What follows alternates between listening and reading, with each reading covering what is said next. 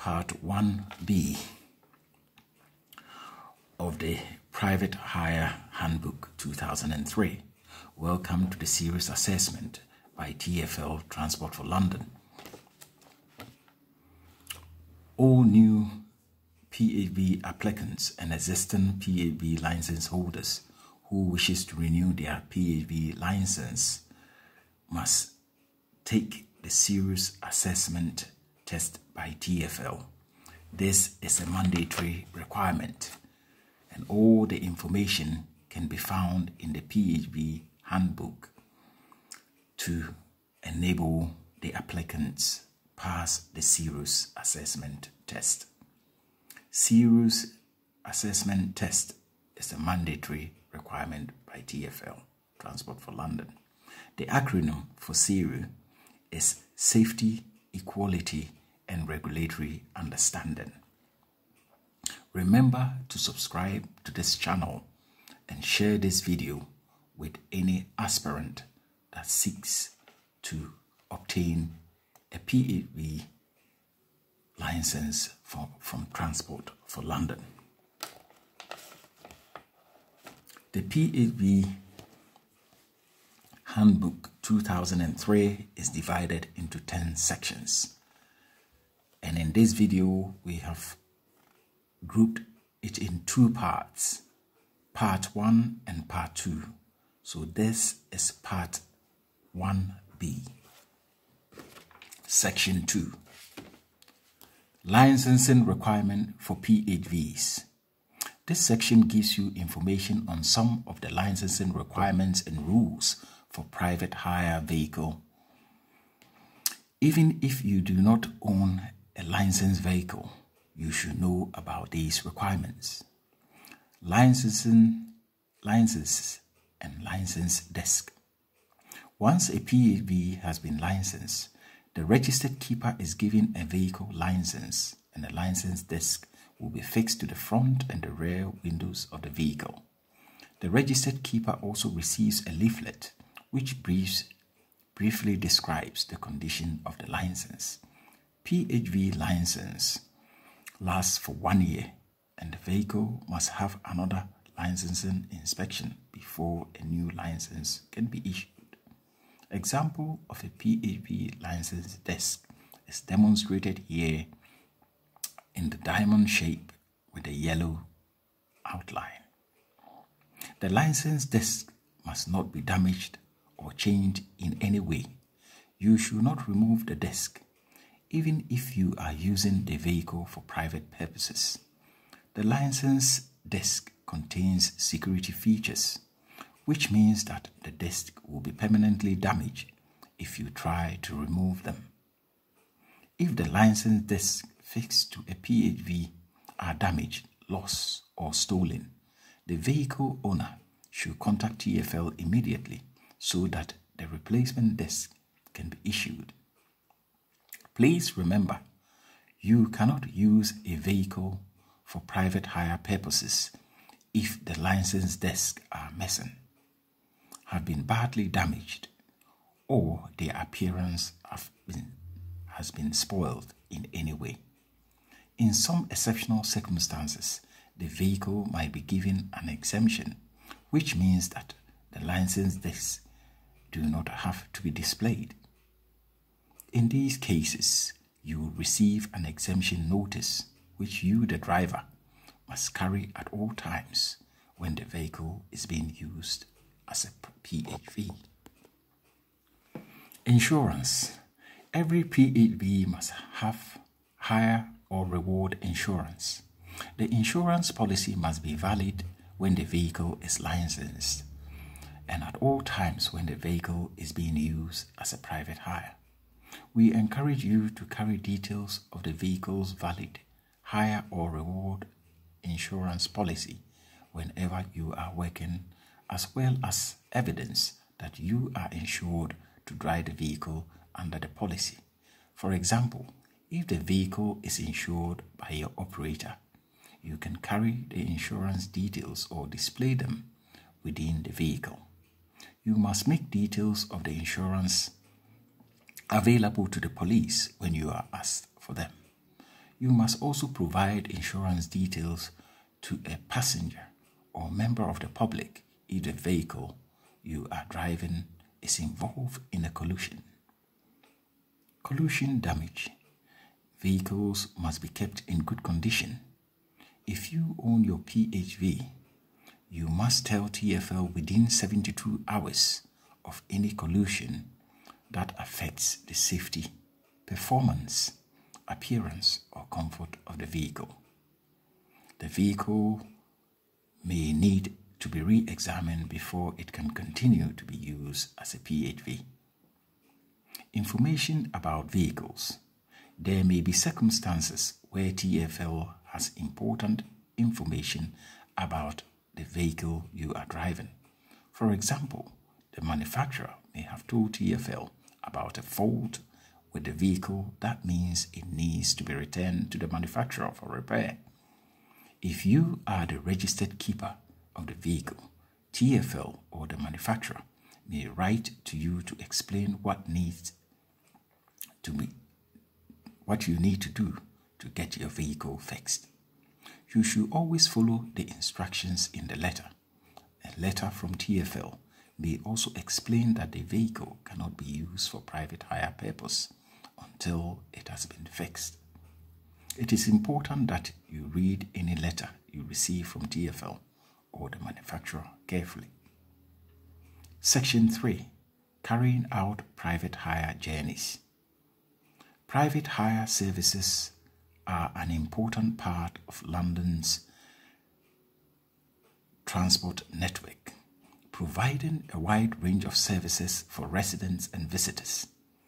This section covers the basic requirements for drivers when carrying out private hire bookings.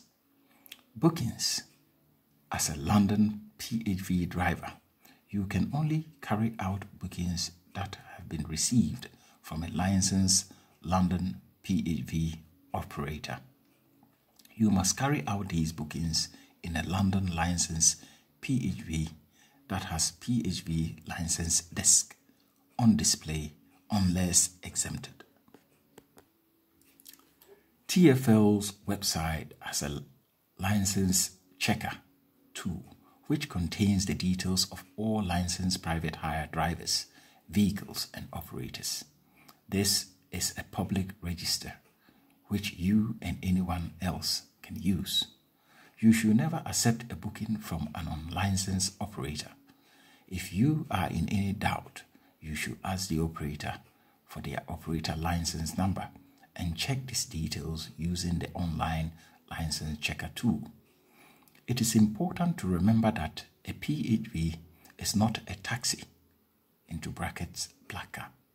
This means that you are not allowed to pick people up on the street or at stations or airports unless they have been booked through a licensed operator. This includes the streets outside your operator's center. You must not allow any passenger to enter your vehicle before you have received a booking from your operator. You must not give any sign or say anything to a member of the public that suggests that you are available for hire without a booking. You must not encourage any member of the public to approach you or your PHV if they don't have a valid booking. If someone does come up to you, you are allowed to hand out a business card with the number of your operator on it, or you can provide other contact details such as a website. Booking details. Before the start of each journey, your operator is required to record certain information about the booking, although you are not personally responsible for collecting or recording these details. You should know about this requirement and let your operator know about any changes. For example, tell your operator if the final destination changes. The information your operator must record includes the date the booking is made, if different from the date of the journey, the name of the person the booking is for, the agreed time and place for picking up passenger, or if more than one location, the agreed time and place for picking up the first passenger, the main destination, the agreed fare or estimated fare, the name or other identification of the driver carrying out the booking, and the registration number or other identification of the vehicle that will carry out the booking. Operating centers in late night venues. If your operator has a license to operate from a late night venue, example a pub or a nightclub, the operator can only take bookings inside the venue at booking locations specified on their license. You can only accept a fare if the passenger has booked the journey through a licensed London operator. You must not approach people on the pavement or roadside at night venues to offer them private hire service. If you do this, you may be committing an offense and could be prosecuted. If a customer approaches you, then you should tell them to contact a licensed private hire operator to make a booking. You, as the driver, are responsible for parking your vehicle, the noise it makes, and for your own behavior. Please think about the environment around the operating center and how noise, traffic, and/or customer movements may affect the people living in the neighborhood. Do not behave in an antisocial manner. Do not leave litter in the street or road. Do not go to the toilet in a public place. Do not leave your engine running. Have respect for the area you are working in. Remember, if TfL or the police gets complaints about a driver's behavior, they will investigate it, and depending on the sort of complaint they receive, it could result in licensing action or prosecution. Airports. Airports are private property and can make their own rules, into brackets, bylaws, about taxi and PHVs. Heathrow Airport has its own set of bylaws which you can find here. You should know about these in case you get a booking or from the airport. You cannot enter Heathrow Airport to pick up passengers unless you have a booking from your operator or you are parked or parking in an official car park or the PHV authorized vehicle area to wait for a booking. When picking up passengers, you must always use an official car park. You should not wait in a local car park or residential street. Remember that the taxi rank at Heathrow Airport and London City Airport are for licensed taxis, black cabs only. You must not stop, wait, or pick up or drop off passengers at airport taxi ranks. Journeys outside Greater London. As a London licensed PHV driver, in a London licensed PHV, you may carry out a private hire booking accepted by a licensed London PHV operator where the pickup point and or the destination for the journey is outside Greater London, as long as the booking has been accepted by a licensed London PHV operator. If you have any doubt about whether the journey is legal or not, you should ask your operator. First, TfL has no power to set or control the fares charged by PHV operators. However, it is important that all customers understand the fare they are going to be charged. Your operator is responsible for either agreeing a fare for the journey with the passenger or giving them an accurate estimate before a journey starts. If your passenger decides to change the destination of their journey, ask you to pick up extra passengers or has extra luggage, you should tell your operator as soon as it is safe to do so. Your operator will then be able to update the fare or estimated fare for the journey. You should check with your operator what to do if your passenger disagrees with the fare or is unable to pay it at the end of the journey. You should also check with your operator what the arrangements are for giving out receipts. Lost property. At the end of the journey, you should remind passengers to make sure they have not left anything behind.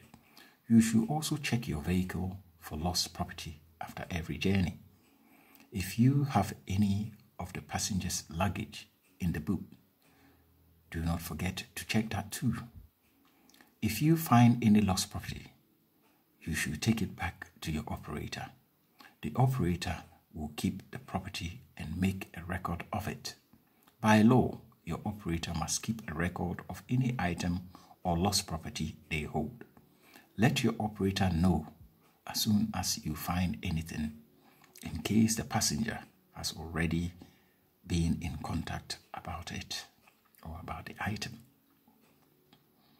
Suspicious items and behavior. Terrorist attack can happen at any time or at any place without warning. Items left in your vehicle are likely to be items passengers have left behind, but if you are suspicious of an unattended item, call the police immediately on 999 and follow their instructions. Beware of what is going on around you and of anything that seems different or unusual or doesn't feel right, or anyone that you think is acting suspiciously. It could be someone you know, a passenger, or even someone or something you notice when you are driving. That does not feel quite right. You can report your concern about suspicious activity to the confidential police anti-terror hotline on 0800 789 321. Don't worry about wasting police time or getting someone into trouble. The police will decide if the information you give is important and will treat it as private and confidential. When a booking cannot be carried out. When an operator has accepted a booking and you have agreed to carry it out, you should carry out the booking unless you have a very good reason. There may be situations where you do not feel able or safe enough to take passengers. For example, if they are carrying open bottles or cans of alcohol or anything dangerous or flammable, or if they are acting in a violent or offensive way. If you do refuse to carry out a booking, be polite and explain why. This could help avoid a complaint. Make sure you tell your operator the full reason why you did not carry out the booking, because the operator accepted the booking. The operator is also responsible for either arranging for another driver to carry out the booking or to make it clear to the passenger that it has been cancelled. You must not refuse to take passengers because they are disabled or they are traveling with assistance dogs. For more details, see Section 8, Being Aware of Equality and Disability. Section 4, Staying Safe. This section looks at how to keep you and your passengers safe. It covers driver safety, drugs and alcohol, minimizing conflict. Driver safety. Angry or violent behavior when at work is never acceptable. If a passenger in your vehicle becomes angry or violent, you have a right to say that you will not accept the behavior or that fails and it is safe to do so, ask them to leave. You should never accept any bad behavior towards you for any reason. Any offense or violent behavior towards you because of your race, faith, sexual orientation, disability, or gender identity is a hate crime. If you experience or witness this type of behavior, TfL urges you to report it to the police so that it can be fully investigated and action taken against the offender. TfL advises drivers to report incidents as soon as possible to the police on 101 or 999 in an emergency. Protecting yourself. To provide a safe service for your passengers and to protect you as a driver, you should consider discussing with your operator how they can help protect you from the possibility of aggressive or violent behavior by a passenger. Making sure your operator has given you booking details such as the passenger's name, pickup point, and destination. Checking the passenger's name and destination before they get into the vehicle. This will help make sure the passenger does not get into the wrong vehicle. Being clear with the passenger about exactly where you are taking them, the route there, how long it is likely to take, and what the fare will be before the journey starts. Letting the operator know about any changes to the booking. The operator must then tell the passenger what the new fare will be. Carrying a lone worker device or asking your operator to provide you with one. All these steps should reduce the risk of any disagreements. If a passenger is aggressive or violent, tell your operator immediately and give them the passenger's full name and address if you know it. In an emergency, call the police on 999. Warning signs of possible aggressive behavior. Some behavior is a sign that someone is becoming more angry and upset. Below are signs that someone might become aggressive. 1. Tapping their fingers. 2. Crossed arms. 3. Hand held tightly in fist. 4. Aggressive staring. 5. A raised voice. 6. An angry expression. 7. A sudden change in behavior. 8. A change to the voice. Trust your own feelings and never try to ignore these signs. That is 9. If you feel concerned, act immediately.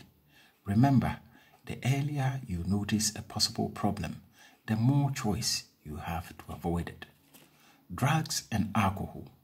When someone has taken drugs or has drunk alcohol, it can affect their ability to think or communicate clearly. Their behavior can be difficult to predict. In some cases, they may become aggressive. Your operator may have warned you about any possible problems when they gave you the booking. Example, if the passenger sounds like they might be drunk, you can also judge the passenger's physical and mental condition when you pick them up. If you have any concerns, then contact your operator immediately. If the passenger cannot communicate clearly to confirm their destination or is unable to walk because of drink or drugs, you have the right to refuse to take them in your vehicle. You can do this because you cannot be sure that they have given you the correct address or that they will be able to get out of your vehicle without help. In this situation, if possible, insist that a friend comes with them in your vehicle or ask to speak to a friend of the customer by telephone to confirm the destination. If the passenger is unconscious, extremely unwell, or seems to be injured or in an emergency situation, there is no one else to help. Call the emergency service on 999 and stay with them until the service arrives. If the passenger is being aggressive or violent, move somewhere that is safe for you, but where you can still see the person until the emergency service arrives. Think about your personal safety first and do not put yourself at risk. Reducing the risk of violence in a difficult situation. There are certain things you can do to reduce the chance of someone being violent or aggressive towards you. These include 1. Talking calmly and not raising your voice. 2. Listening to what someone is saying and not interrupting them. 3. Responding to the person's concerns. 4. Asking questions. 5. Explaining things to them, not arguing. 6. Having a pre-planned way to excuse yourself from a difficult situation. For example, you can't help them, but perhaps someone at the address you are taking them to can sort the problem out for them. Explaining procedures for dealing with unacceptable behavior. For example, you have to stop the vehicle and possibly call the police unless they stop behaving aggressive, violent. If you cannot reduce the risk of violence, sometimes you are able to calm a situation. If that is the case, you should get away from the aggressive person and exit the situation. If necessary, find somewhere safe to stop the vehicle, turn off the engine, take the key, then get out of the vehicle. If the passenger is planning to hurt you, they will probably get out of the vehicle too. This gives you the opportunity to quickly get back in and lock the doors, then drive away if it is safe to do so. Consider using a lone worker device to let someone know that you need help. If an incident happens while you are away from your vehicle, get to your vehicle when possible and try to take time to calm yourself down before you drive off. After an incident, try to talk about what happened with a friend or a colleague or your operator. Find out if any support is available. There is advice on health and well-being on the TfL website. Report the incident to help avoid it happening in future. What to do if you are attacked or assaulted? It is important for you to know where you can go for help if you are attacked or assaulted. Find out in advance what your operator's reporting procedures are and who to go to after an incident like this. If something happens to you, tell your operator and if necessary, also call the police and or an ambulance depending on the incident. It is important to record and report incidents that almost happen as well as ones that actually did happen. When you are recording an incident, try and include the following details: when and where the incident happened, information about the attacker, name, address if known, description of clothing, age, gender, whether the attacker was one of your passengers, brief description of the incident.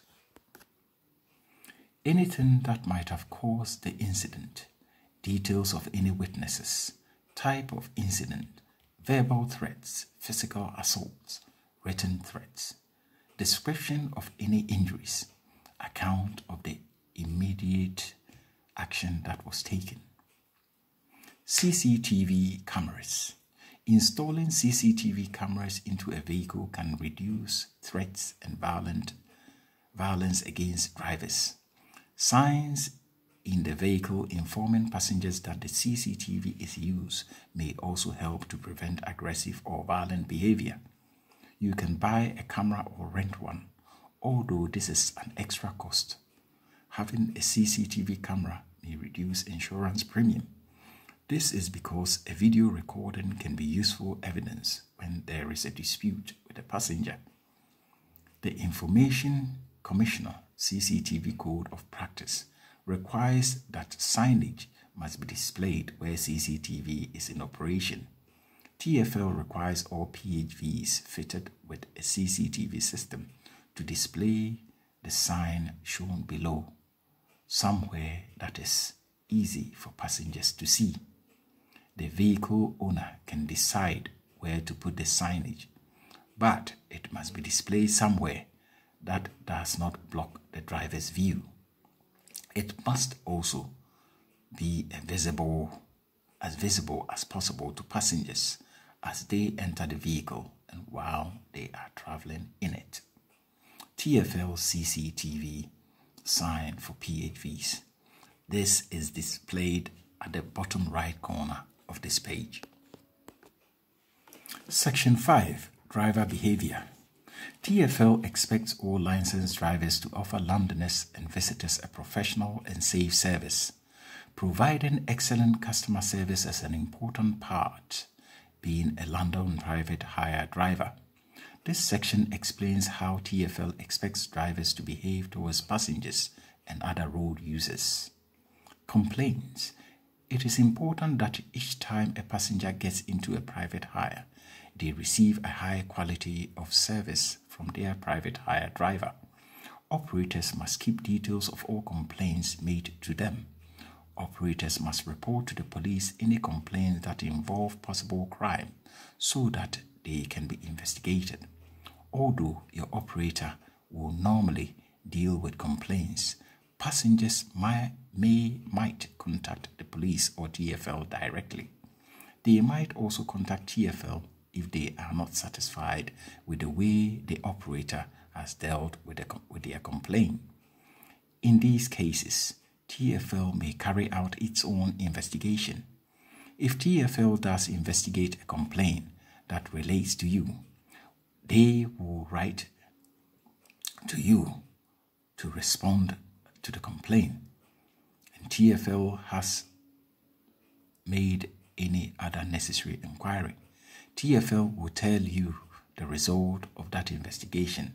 Remember, TfL can only make a decision based on the information they receive, so it is important to respond to all their requests for information.